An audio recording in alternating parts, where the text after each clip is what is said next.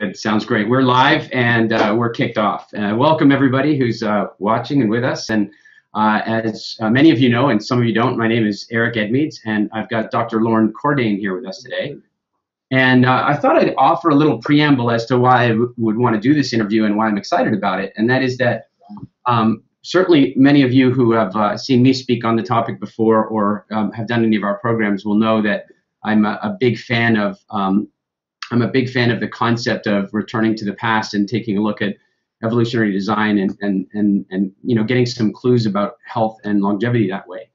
And when I first started on this journey as a young man, I really felt largely alone. It was 1991, 92, and I kind of started thinking a lot about this stuff. And then one day I walked into a bookstore and I saw this book, The Paleo Diet, and I opened it up and I was like, it was like this unbelievable wash over of validation that I wasn't a nut bar, that maybe we were on the right track in some way, and also tremendous refinements of some of my ideas and thoughts on the topic, and so I've been following Dr. Cordain for a long time, and I've been a big fan, and so I'm really glad to have him here to chat with today. And so Dr. Cordain, thanks very much for joining us.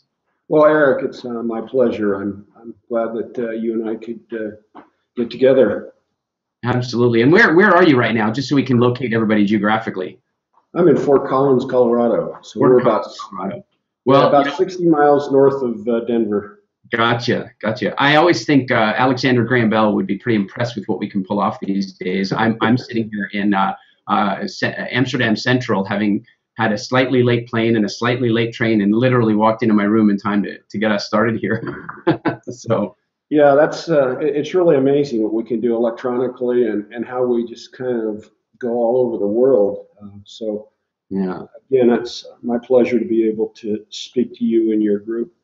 Sounds great. So let me give you a little, I know we chatted a little bit on email, and I by the way, thank you so much for sending that piece through on the fluorspad skull. For background for those of you who don't know what I'm talking about, my dad's grandfather was a guy named T.F. Dreyer, and he discovered the fluorspad skull, which some people call Homo hamlii and others call Homo sapiens archaic, and it represents a really, to me, a real inspiration. As a young great grandson, I really was caught up in the imagination of what it must have been like to live back then. And that's long before I was thinking about health or any of that kind of stuff. I just had that fascination in general terms. And so years later, when I started, I had this bizarre realization that, every species on Earth appears to have a diet except people. And if we ever want to, it's like if we ever want to figure out what's going on with a captive animal, all we have to do is go look at the way it lived in nature. And if we can duplicate that, then all of a sudden it's not getting sick in the zoo so much. And it hit me, well, wait a minute, we should be able to do that for people. And then I started thinking about my grandfather and his work, and then bam, the paleo diet comes along. So I'm really into this stuff. It's been over a 20-year journey for me, and so I and a lot of my clients have some really neat questions for your point of view on a couple of things. And where I'd love to start, if it's okay with you, and I sort of know a little bit of the story, but for everybody else, I know what it was like for me to stumble onto this realization, and it was really simple. I was reading an article, about elephants in circuses and zoos, and they, how they only lived 6 or 7 or 10 years, and then one day when they, this is of course 100 years ago, and then one day they realized that elephants in the zoo were living like 70 years. And all the zoo and circus owners became deeply concerned about the elephants or their balance sheets, and figured, hey, how could we get 70 years out of our elephants? And of course, what did they do? Looked at the way the wild elephants were living, looked at the way the captive elephants were living, made some changes. And the thing that really bothered me about that article was that it kept referring to the elephant's wild diet. And to me, that was a grammatical, screw up. There's no such thing as the elephant's wild diet. There's the elephant's diet. And that's what got me to this, holy cow, there's a human diet. And so I'd love to know, how did you, did you slip in the shower, bang your head, wake up one day and come up with this? Or, what was your story? I kind of like you, I had one of those aha moments, and I've always been interested in health and fitness, and I was a track athlete in college, and worked as a lifeguard on a major beach at Lake Tahoe.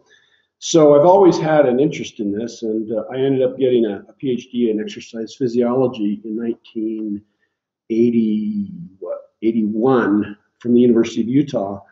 And so I promptly got a job at Colorado State University as a professor there.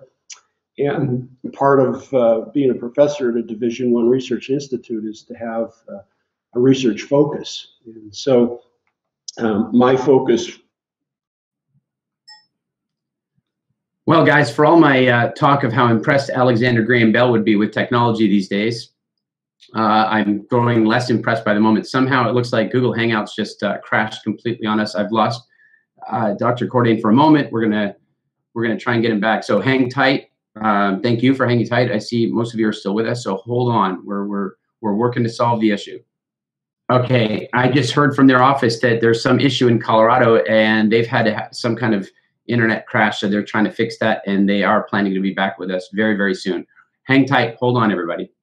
Incidentally, assuming we get this back on track here, which obviously we hope, there is a chat box on the right-hand side that you can certainly write any questions that you guys have about anything relative to paleo, WildFit, any of that kind of stuff, because this is a real, cool and valuable opportunity. And if any of you guys want to actually jump in and enjoy the call with us and actually ask your question live, just pop that in the chat room, and Jessica or Dan will communicate with you if we're going to be able to make that happen. And if they can, they'll send you a link that'll let you jump in.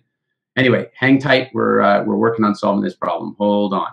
I'm not sure what's going on. We got a quick message saying that there was some internet challenge they were having in Colorado. So hopefully they're going to sort that out and be able to rejoin us again. If not, I just thought, we're all here together, and what we're going to do is change this up a little bit until we get Dr. Cordain back. And so I think what we can do instead is I obviously recognize some names in there. We have some of our WildFit coaches and some other people that are around. And so what I'd like to suggest is if any of you, matter of fact, I'm going to pop a link right into the window here, into the chat window. And if you, let's just see here. If you look over into the chat window, hang on, and you click that link, you can actually join right in. And I know that some of you had posted questions in earlier, and that those questions, it looks like the system lost them, but our team captured some of them. So when we get Dr. Cordain back, we'll answer those. While I may have some of my own answers about those things, I know your questions in that case are intended for him, so we'll wait and see if we get that going on. In the meantime, I guess that I think the most important thing here for me, from a background perspective, and why I'm so fascinated with the work of Dr. Cordain, Rob Wolf, and some of the other real, sort of pillars of the whole paleo movement, is that I arrived at a point in my life where I recognized there's no doubt in my mind that the era we need to be paying the most attention to is the Paleolithic. That's the period of time where, our physiology, our dietary systems, our instincts and cravings, our lifestyles were formed and evolved. And then, of course, in this newer period, or the Neolithic, where we start looking at wheat and dairy and other injections into our diet, things really begin to change pretty rapidly. And so for me, the debate is never really about that. And what is interesting to me is that within this sort of paleo world, there is a lot of conversation about, what really is Paleolithic, because of course nobody actually has a time machine. Well, I mean, if you do, let me know. I'd like to borrow it. But for the time being, it appears nobody has a time machine. And so when we go back and look at, fossil record and look at what archaeologists and anthropologists are telling us about that era, it sometimes is guesswork. And so, for example, there are a number of people who are, question, for example, what percentage of our diet should be made up of meat. And there are people who are asking, well, wait a minute now, how fast is evolution? I mean, if we've been having milk for 6,000 or 7,000 years, then why not have it now? And so I think, and there's been lots of questions about honey and fruit and sugar and that kind of stuff. And so one of the real big questions for me, or one of the ways that I try to answer these questions, is experientially. And what I mean by that is, twofold. One is really testing it out from an evolutionary biology perspective. So, when we take a look and say, well, does sugar really create hunger in people? Because that seems like a bad idea, really, and it doesn't seem functional that sugar makes people hungry. But what we have to do is go back in time and say, well, wait a minute now. Right now it seems like that's a design flaw. Right now that seems like a really bad idea. But if you were to go back 100,000 years and live in nature, then maybe you'd have a different point of view. Maybe you'd have a different perspective. Because if we take two populations from that time era and say, all right, well, one population, whenever they eat sugar, it makes them want to eat more sugar, and the other population doesn't have that. Well, what that to me suggests is that the population that does not have that inclination is much more likely to zoom off and eat a little bit of fruit when it comes in season. Not be particularly bothered if they bump into honey. It's like not that strong a craving for sugar, and if sugar doesn't make them more hungry, even if they eat a little, then they'll walk away. On the other side, the other population, they have a different reaction. They eat a little bit of fruit, and it stimulates hunger. It stimulates an appetite, which makes them want to eat more, which stimulates more, which makes them want to eat more, and so on. And so, well, what would be the advantage of that? Well, I think the advantage is if you then enter into winter or a deep drought, it's really clear. There's a massive advantage to the people that ate as much as was possibly available to eat when it was, hard to come by. And so it strikes me that those people would have more breeding opportunities and would be more likely to survive. So that's typically how I've tried to answer questions when they've come up with some variance between one person that, that's speaking about one aspect of paleo and someone else that's covering another aspect. So I've really tried to do it that way. And then the other way is, as many of you know, actually going and saying, all right, I don't have a time machine, but I can get a 747.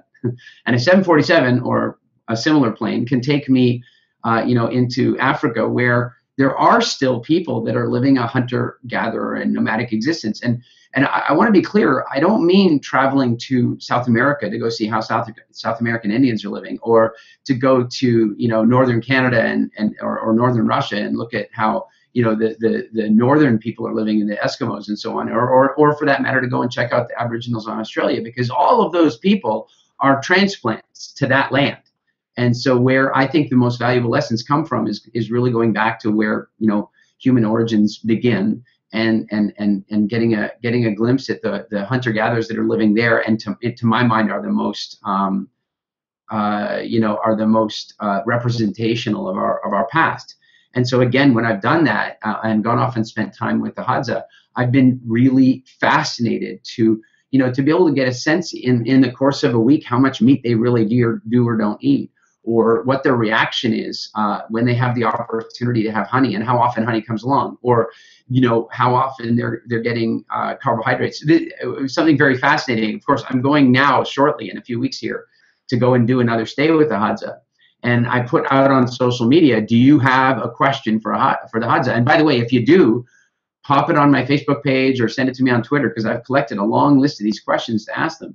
But one thing I want to point out to you is some of the questions I've got that I've received have been really interesting. And by interesting, what I mean is they show what a lack of perspective we have on what it's really like to be hunter-gatherer. Like, people are asking me, like, at what age do they learn to read or write? I'm not kidding. Like, and I want you to think about this. And if that was your question, I would have asked the same question before I met them. I mean, we don't think in these terms, but reading and writing is irrelevant to them. They can read the ground, they can read the tracks, they can read the seasons, they can read the plant species and leaf patterns, but words and numbers just don't really have a lot of meaning to them. And so it's really quite fascinating to be able to go and spend time with them, visit with them, and get a sense of what their life is like. Not because I think we should live that way, but because there are clues in the way they live that can help us unlock some mysteries around the way we live now, and why our cravings and why our instincts are a certain way. So with that in mind, I think maybe There we go. Oh, look at that. All right. Okay, so let me see here. Eric, can you hear me? I can perfectly. I can. I was Okay, just, I was saying earlier, for all my talk of how impressed, Alexander Graham Bell would be, I'm thinking now, not so much. yeah, that's the guy that runs our marketing here, the CEO. He came in and I told him the story, and he says, "Well, that's probably why we went down." There it is. Yeah, so it apparently is all over Fort Collins. There's, I don't know, somebody pulled a plug or something. It happened on my end as well. So it wasn't just you, it was simultaneous. My whole connection went at the exact same moment. So it was really odd. But we had a lot of people stayed faithful to us and are still engaged. So that's good. And I'm not sure exactly where we lost you, but you were giving me how did you stumble upon the idea that we needed to start looking at the Paleolithic? Well, I mentioned, the year was 1987, so I was 36 years old at the time. I'm 64 now. So you say you've been doing it quite a while. I have too. So I've been involved since 87, and I read Boyd Eaton's original paper that was published in 1985 in New England Journal. I read it 2 years later. And as I mentioned, I went through and I got all the cross references, and I have a personality type that just accumulate and compile all this stuff. And so I started putting it all together. And like I said, it's like doing a jigsaw puzzle. I saw the outside pieces and then started placing everything together. And then finally, I got up enough courage, because in that day and age, we didn't have the internet. And so I finally got up enough courage to call Boyd Eaton on the telephone on a landline. And he's a working radiologist. So he was actually on his lunch hour, and he spoke to me for the entire hour. Wow. And at the end of when you're two people that are just totally into this, at the end of the hour, he said, "Wow, it sounds to me like you know more about this than I do." That was about the best compliment I think I've ever had in my professional career. So one thing led to another, and I invited him to come to Colorado State University and give a lecture. And he invited me to go to Greece and give a lecture on the topic. And I met Artemis Simopoulos and many other famous nutritional scientists when I was there. And I suddenly went from being a small fish in a small pond to kind of operating internationally and writing papers. And then finally, my wife convinced me to write a popular book, because a scientist, and that's all I was really interested in, was just writing scientific papers. And so she convinced me to write a popular book. I ended up getting an agent, a literary agent, that kind of showed me the ropes. And the first book came out in 2002. I remember. And paleo really didn't, go viral until, I want to say, maybe 2007 or 2008, maybe even later, 2009. And now it's just mind-boggling how it's become a worldwide concept. I was really blown away that it didn't catch on like right away. I really was. I mean, to me, it was like, I'm looking around going, guys, don't you see what just happened here? It was so plain to me, because, of course, you're in 87 when you're having these initial thoughts. My biggest worry was, should I have pineapple on my pizza or not and finish high school? And it wouldn't be until 91 or 92 that I started asking the right questions that kind of led me to that conclusion. So when your book, and I also saw Eaton's stuff, and it was like, oh my God, it was like, so when your book came out, I was shocked. And then Atkins, I mean, it was like, people would say, well, it works. And I'm like, yeah, it works because it's taking one principle from nature and abusing that principle to get a really great short-term result. But man, you got to look at the whole picture. So I was really surprised that it took so long. I was kind of surprised as well, actually. This idea, evolution through natural selection, obviously isn't Boyd Eaton's or mine or anybody else's. It started off with Charles Darwin, and it's a gift to humanity. That's what it is. And so the application of evolutionary principles to human diet, as crazy as it sounds, is it really didn't even get going until Boyd's paper. I mean, we had the knowledge and the information, but the nutritional and medical community wasn't on board. And now, I mean, there are hundreds, thousands of scientific papers that utilize that organizational template. Yeah. And the nutrition community, I think, is a little bit slow in adopting it, but they can't deny it. Without getting too deep into conspiracy theory and that kind of stuff, the reality is self-care is not profitable. Yeah, you're right. There's not a whole lot of money to be made by when there's no middlemen. If you go to a farmer's market and the producers bring their food there and you buy it directly from them, there's not a huge amount of money to be made with this. And so people don't necessarily need supplements. They just need healthful food. And that's really the simplicity of the concept. Yeah. It's shocking to me, the simplicity of the message, and that it's then in debate.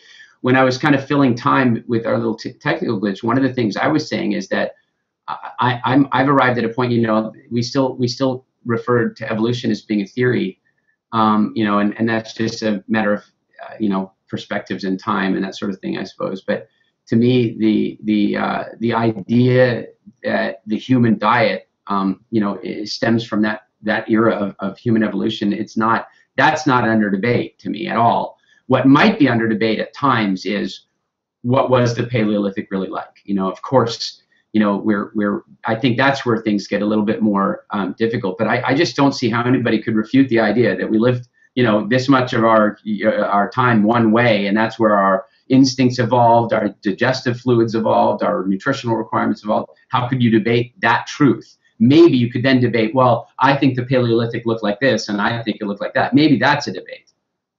Well, it comes down to semantics and terminology. Is that maybe when Boyd called it Paleolithic nutrition, and I called it the paleo diet, we coined those terms, and maybe we should have just called it the non-junk food diet.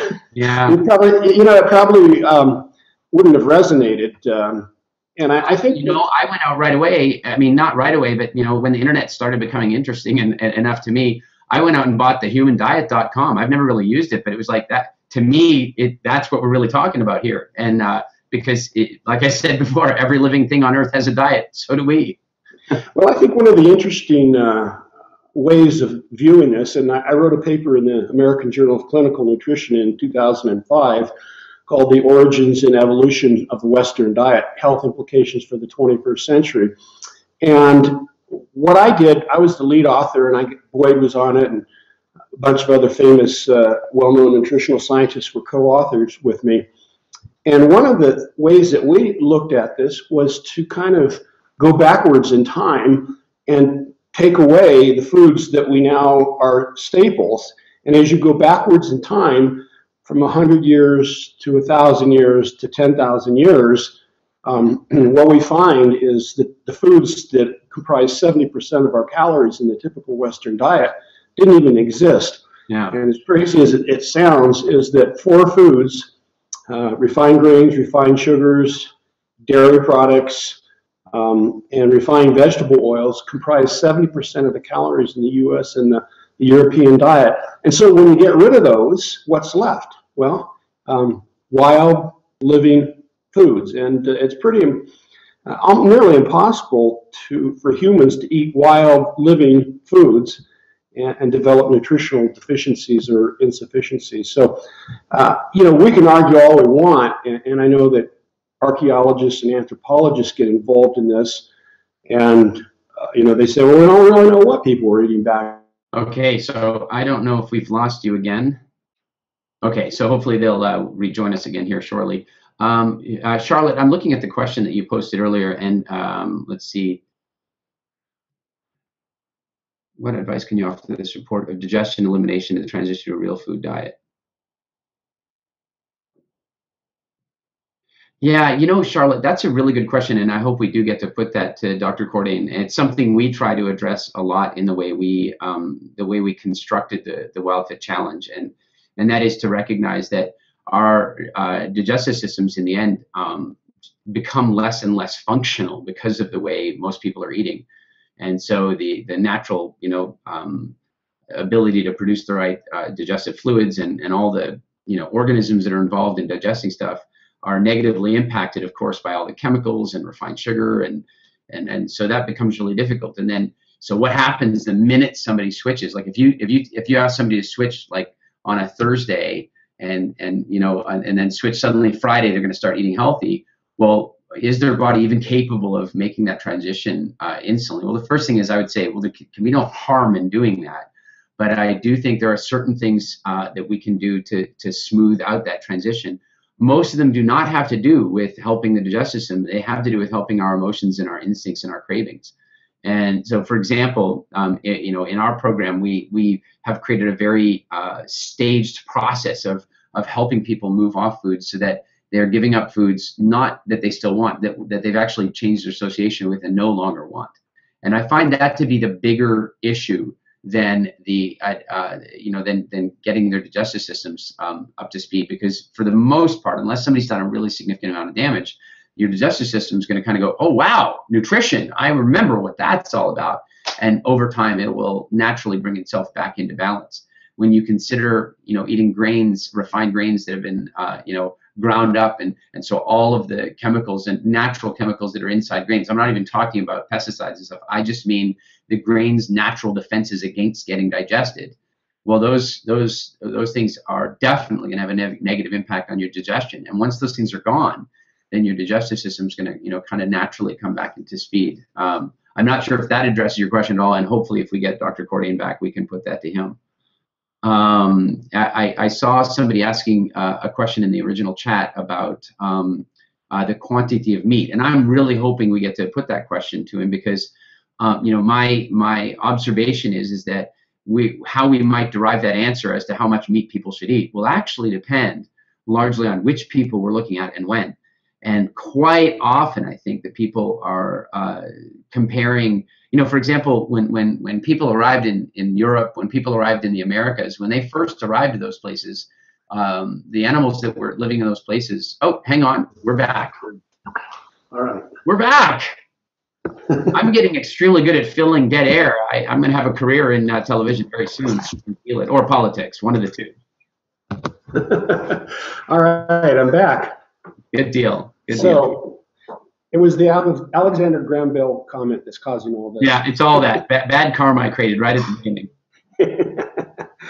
So anyway, I think it's amazing that I'm talking to the great-grandson of the guy that found that very famous skull. And I wish I could take any credit at all. Some of my DNA is responding to the praise. Yeah, so that's amazing. His old house, if I remember the family lore correctly, his old house is now the National Museum in Bloemfontein, which I've been to, and that's where the skull resides. Despite huge attempts by people like UCLA and stuff to buy it back in the day, he was, no, it stays here. So I probably could have lived a much more economically fluid life if he'd accepted their offer. Well, that's probably where it should stay. It should stay in the area where it was found. Oh, I agree. It belongs to.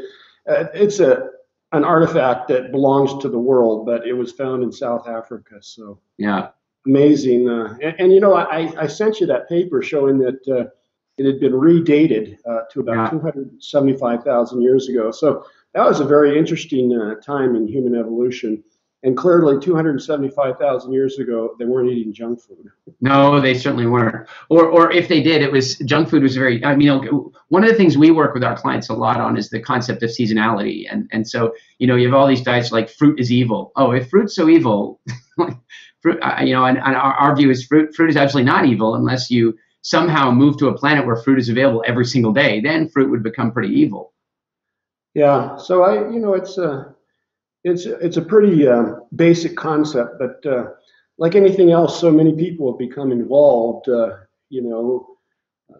There's all kinds of different ideas and opinions on what constitutes a healthful contemporary quote unquote paleo diet. So it's fractionated, and as it should. I think that this concept is mentioned. It's tough to say. I question that issue of I've sometimes lamented. I got that you were brilliant with your discovery and academic, and then you created this thing, and it kind of and everybody started taking the name and running away with it, and I see the benefit in that.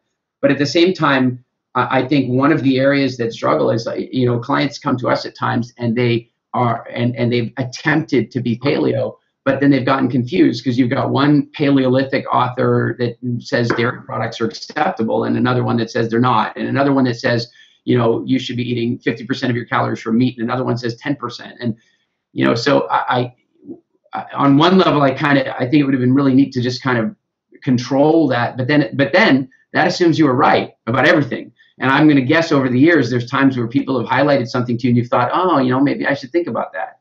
So.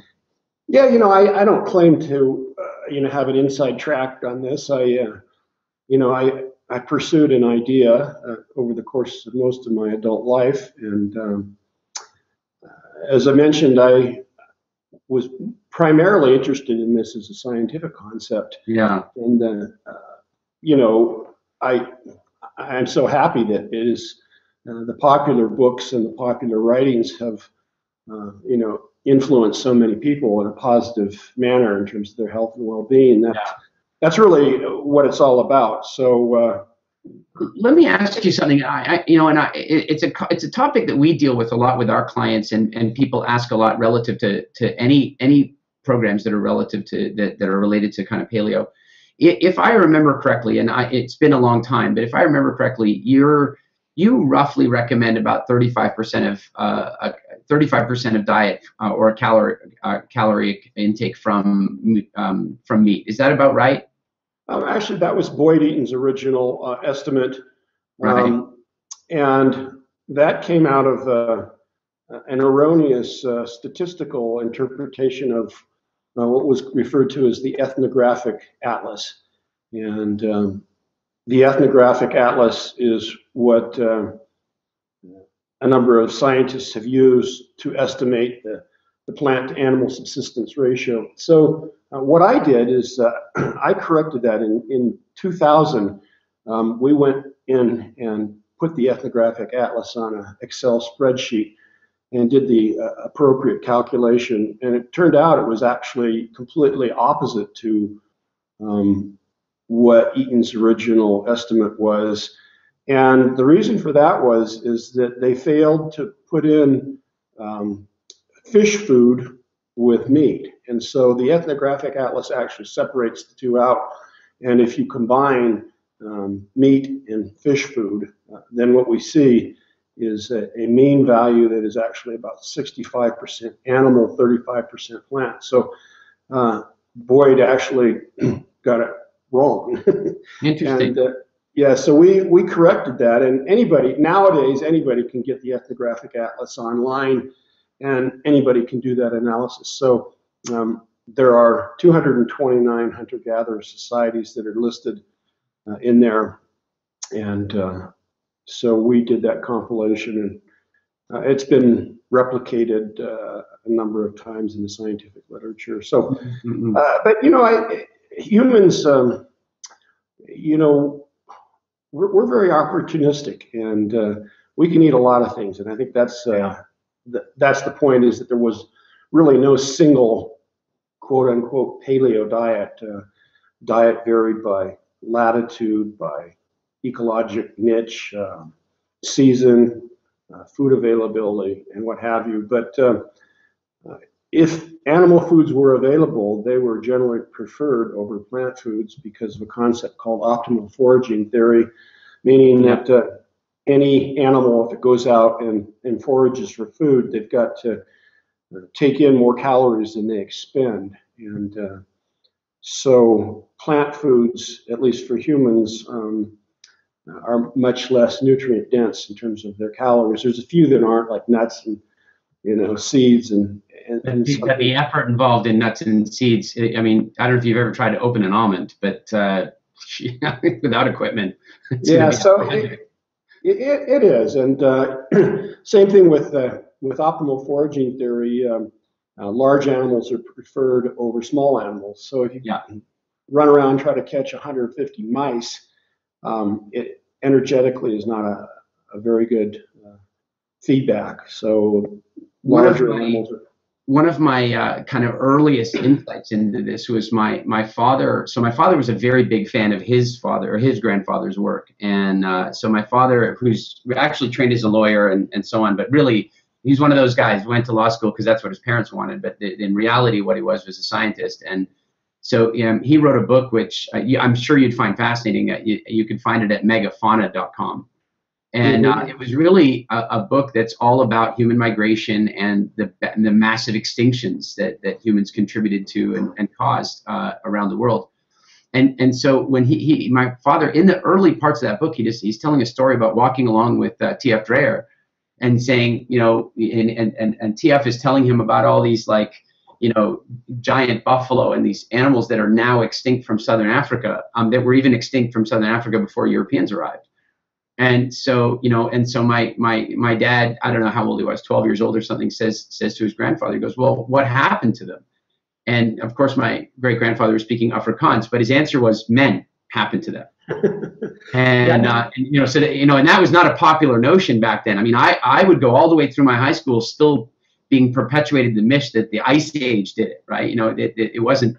My grandfather was on a notion that was not going to grow popular for a very long time, but it did get me thinking a lot about that in terms of volume of meat eating. So when I think of volume of eating, I don't look at hunter-gatherer societies as being that helpful to us unless they're in Africa. What I mean is, it's not interesting to me what the Inuit eat, and it's not particularly interesting to me what the Aboriginal people in Australia eat, because they're immigrants.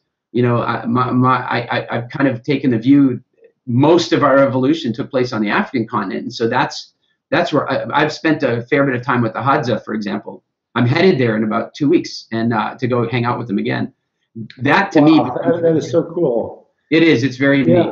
Yeah, no, your point is very well taken, and Boyd Eaton and many other people that have been involved in this concept at the scientific level, not necessarily the popular level, believe that, and I agree with them, is that that's really the model that we should look at, is that Homo sapiens genes were pretty much shaped in Africa. Yeah. There's a little bit of shaping of our immune system that has occurred worldwide, but everything, pretty much the major physiology was in place. And as you mentioned,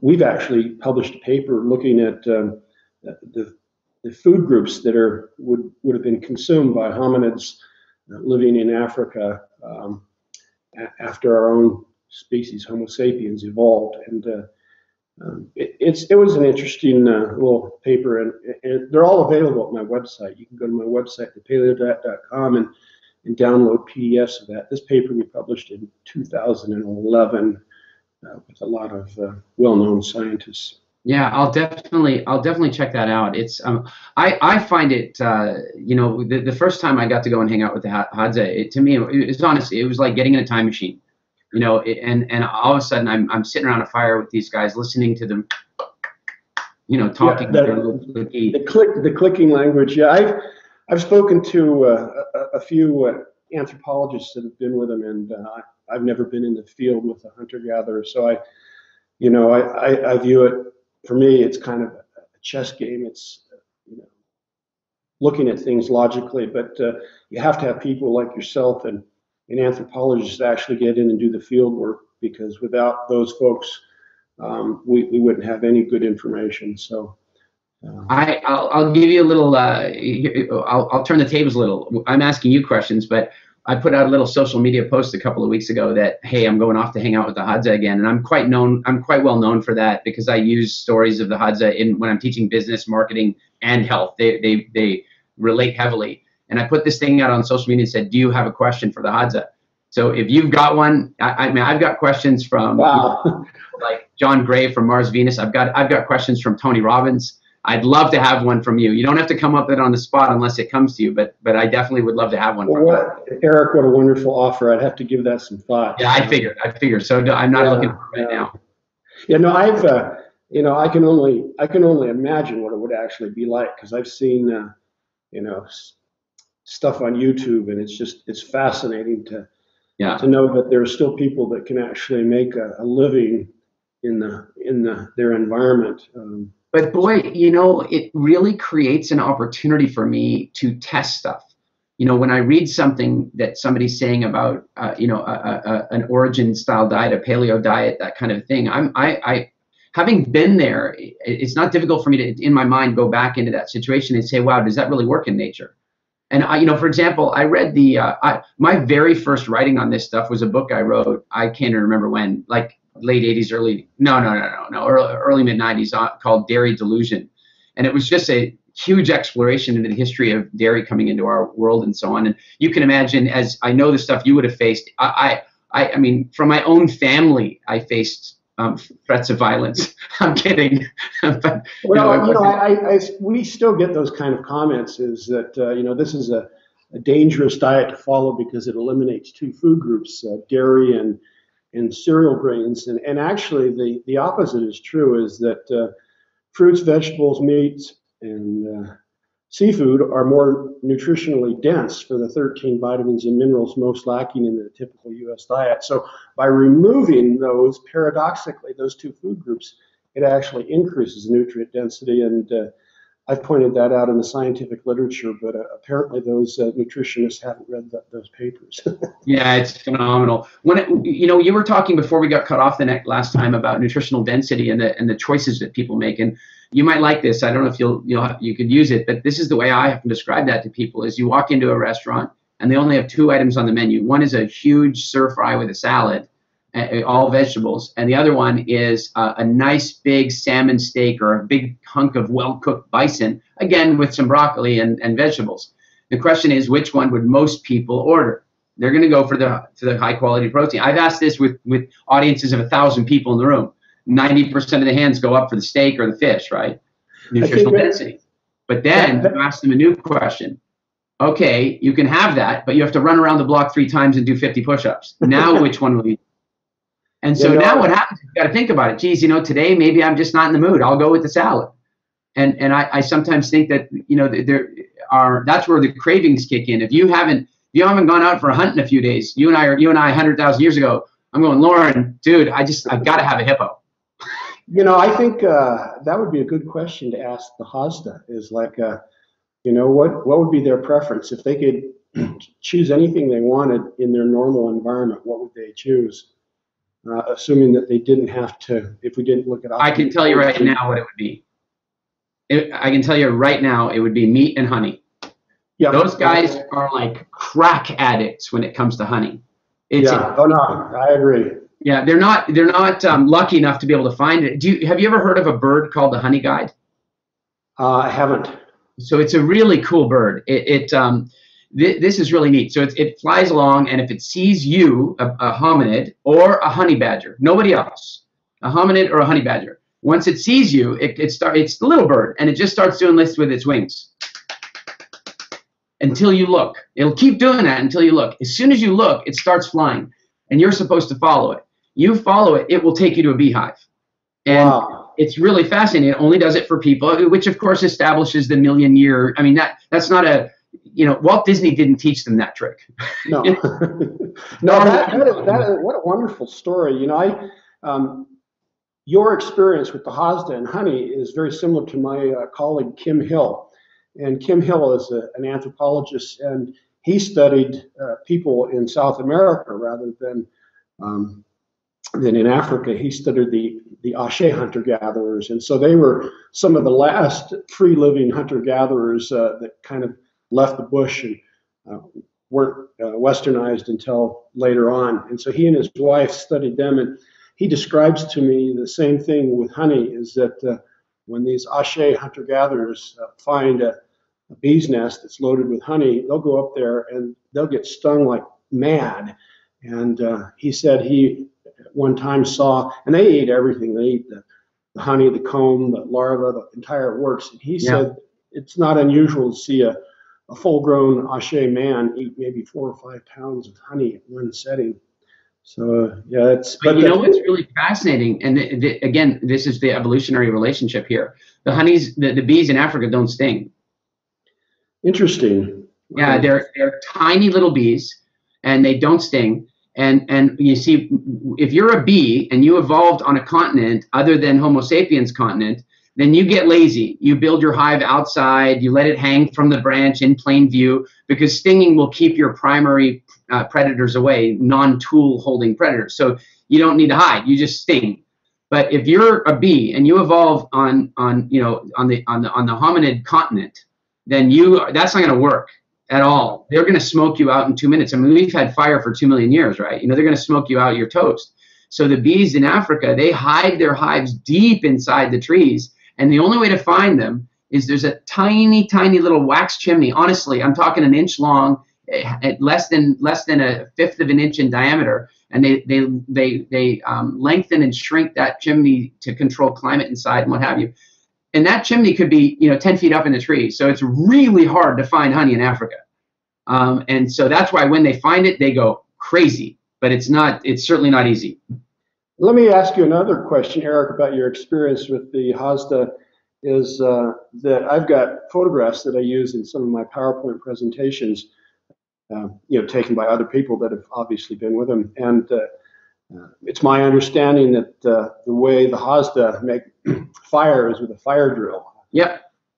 Cylindrical piece of wood that goes down to another piece of wood, and I've done it. So forth.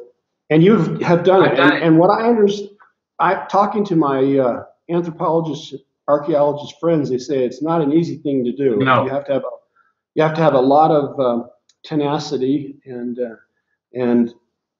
you have to learn how to do it. So it takes.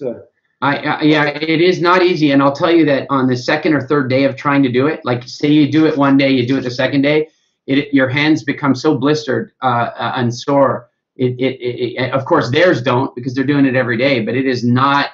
It really requires.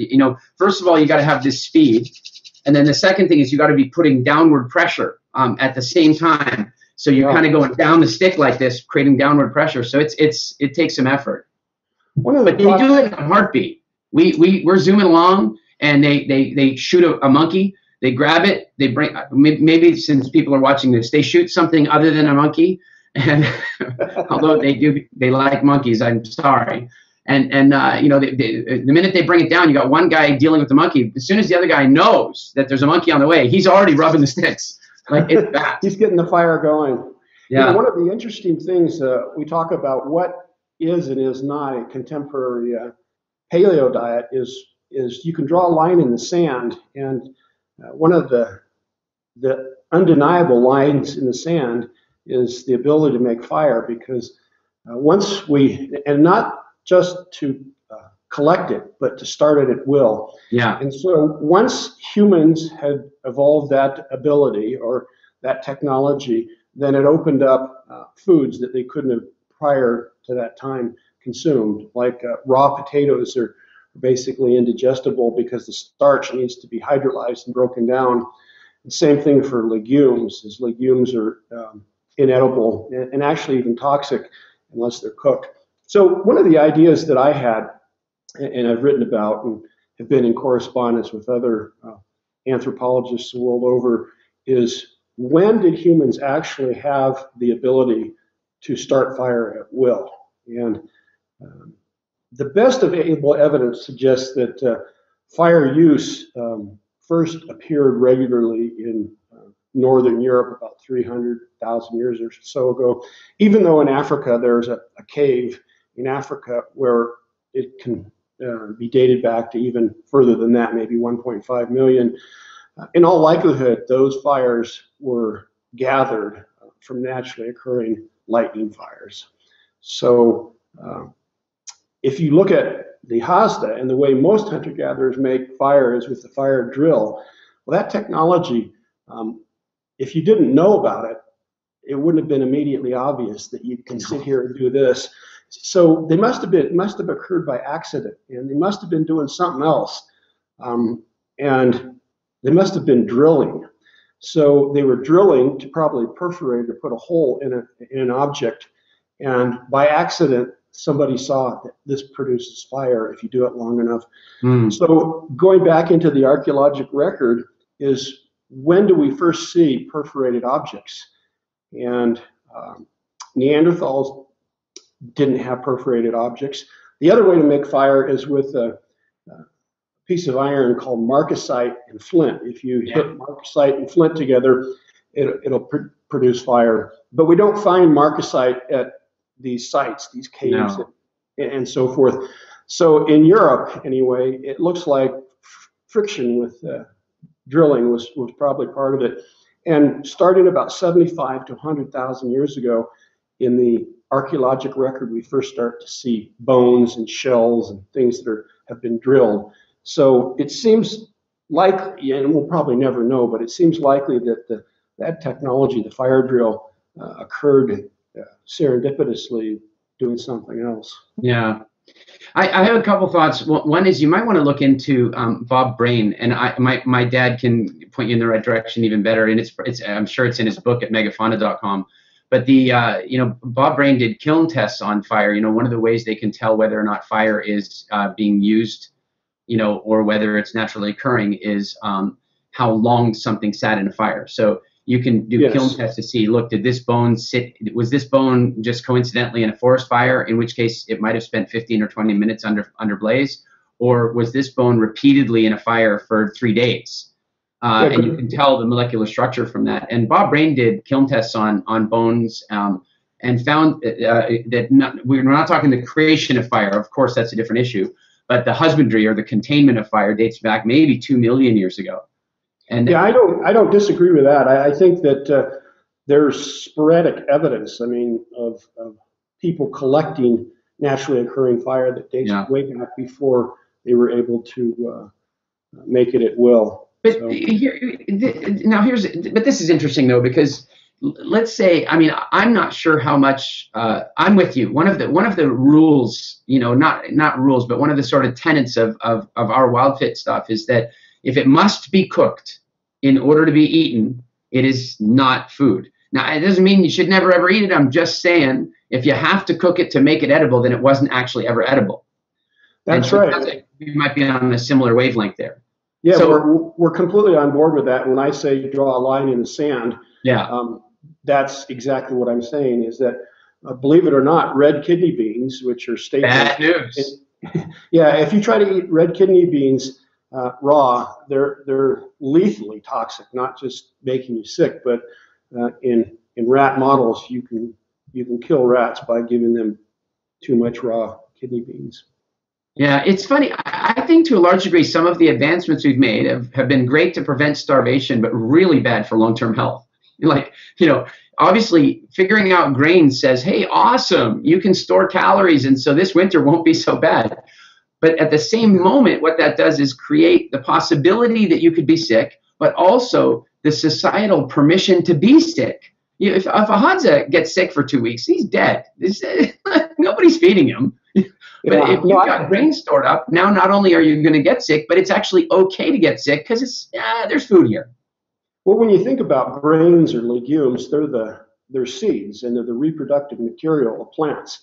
And if those seeds don't get into the ground to make other new plants, then the species becomes extinct. Yeah. And so they didn't evolve seeds to feed other animals. They evolved seeds to reproduce their kind. And one of the evolutionary strategies that plants have taken is to evolve what are called anti-nutrients or secondary compounds. And that's what we find in wheat. And gluten, enzyme blockers, hormone triggers, blah. Yeah, there's all kinds of things. There's lectins, wheat germ agglutinin, as you mentioned, gluten. And one of the things that plants have to do to make themselves toxic is they have to get into the physiology of an animal. And so that's a tough thing to do, is unless they're ingested. And even if they're ingested, they have to have compounds called protease inhibitors that prevent these enzymes in our gut from breaking down the proteins, because you would have to have intact proteins or peptides, and they have to get past the gut barrier. So the second thing that they've evolved are these compounds that increase intestinal permeability. So that allows large protein molecules to get past the gut, and that's when they do their damage. And so wheat contains multiple compounds. One, gluten, which increases intestinal permeability, and then two, it contains these other anti-nutrients that are pretty nasty. Wheat germ agglutinin is one, and there are others, thaumatin-like proteins, that are dangerous. And that's the same way legumes work as well, except instead of having gluten, they have a compound called saponins. And saponins break down membranes, and all legumes are concentrated sources of saponins, and unless you cook them and degrade the saponins, then that's Then they're not food. Yeah. So what you said is that if you have to cook it, it's not food. I like that. Yeah, it's a big part of what, we have a number of different tests that we run, like, when we're trying to figure out some semblance of truth for this. And that's one of them. If it must be cooked, it cannot possibly be necessary, and it probably is harmful. Yeah. Yeah. So. Now, your comments earlier on meat have stirred a couple of questions here. One of them comes from a very good friend of ours, Åsa, from Sweden, and she actually, I'm just about to go to Africa with her. Funny enough, she's not coming to see the Hadza, but she's climbing Kilimanjaro with me. But you're such a peripatetic world traveler. I wish I could go even some of these exotic places. Hey, honestly, you ever want to go and check out the Hadza with me? You're welcome. I'd love to have you. I think it's something that you would that would add a lot of value to what you're doing in the world. So if you ever want to do that, I'm going again next year around this time. It's 2016. Honestly, I'll send you some information. I'd love to have you. I better get around to doing that before I die. Yeah, it's important. Well, there's a bit of a race on, because I don't know how much longer they're going to be around either. The Tanzanian government is working very hard to assimilate them, and resistance is futile. But Åsa's question, I think the comment about the meat calories, she's kind of going, whoa, that's a lot of meat, and we don't normally in our programs recommend that volume of meat for a number of reasons. But what it stimulates for me is a question about, do you perceive there to be a difference in the requirement of meat between men and women? I've written about this extensively in the scientific literature, and our group was the first group to really, promulgate the notion that protein is toxic. So believe it or not, we do have a physiologic protein ceiling, and I've explained it in a couple of our scientific papers, the one in American Journal of Clinical Nutrition in 2000. And so protein can be toxic if you eat about perhaps 30 to 40% of your total calories. And women, when they become pregnant, actually their protein ceiling is reduced. And so I've written about this as well. And so it's not a good idea for women to eat high levels of protein when they're pregnant. So we're suggesting about 25% of calories. My colleague John Speth from the University of Michigan and I have written about this. So if she's interested, just have her give me an email, and I'll make sure that I get that scientific paper to her. So what do hunter-gatherers have to do? You can talk to that would be the question I would ask the Hadza, is that, can you eat too much meat? Is it toxic? Are they aware of it? And one of the strategies that hunter-gatherers have done is they use selective butchering. So if they get a real lean animal, they tend to prefer the fattier parts of the carcass. Yeah. And so fat, like we in the Western world are unaware of, the retroorbital fat behind the eyes. Believe it or not, the tongue is one of the favorite organs for hunter-gatherers. And I've watched. Yeah, and so work from our laboratory actually shows that tongue is about 60 to 70% fat calories, and it's a type of fat called monounsaturated fat, which is like what's found in nuts and olive oil. So it's a pretty good stuff. The marrow is absolutely favored, and yeah, they love it. Been from the very earliest times.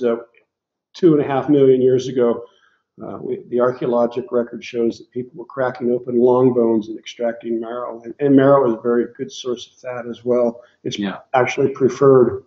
And I'm sure you know that when you're in the field watching these guys eat. Oh yeah, no, they're sucking every bone that they break it open, no question. But anecdotally, so I can't address the more scientific notion around meat eating for men and women.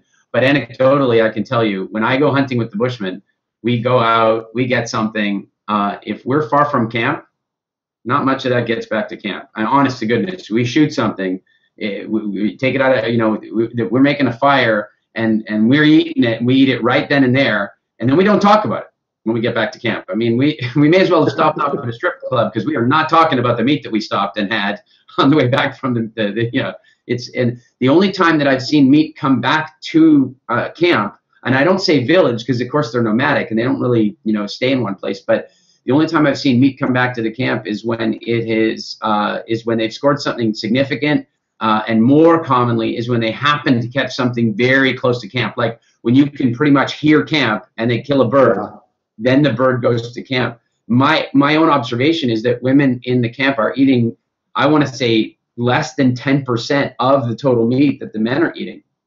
Now, I don't know if that's consistent through time or if that's something that's more specific now to the Hadza, but I found it interesting.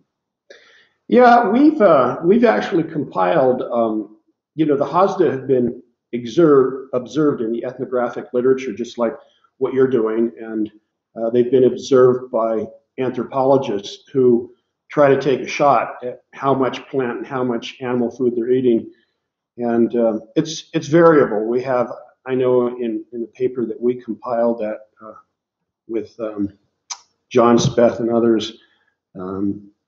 I think it actually was the Hadza and the Coon and others have a fairly high plant intake compared to their animal food intake. So well, and I think that when I made the comment earlier about being a little concerned about looking at you know, hunter gatherers in other places, like something I'm sure you're familiar with this stuff, but were you familiar with Paul Martin at the University of Arizona? Yes, I know Paul.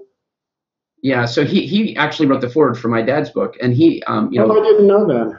Yeah, and so they you know, his work and of course related to my grandfather's work was really, you know, what happened to the 11 or 12 elephant, or let's say pachyderm species that were living in North America before humans arrived. What happened to all the mammoths and mastodons that lived in and related, you know, woolly rhinos and such. I mean, I've been to the Lascaux Caves.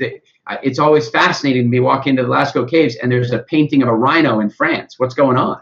Yeah. And, you know, so one of the things that concerns me is, can you imagine what it would have been like for, you know, again, you and I, time machine, boom, 200,000 years ago, walk into one of these places where no humans have ever been. The animals have no flight avoidance. They don't know what a bipedal hunter looks like. They're not afraid of them in the least. Early European explorers talk about arriving in these places and being able to walk up and touch the birds. And so you got to think their meat intake would have been really high until they killed everything.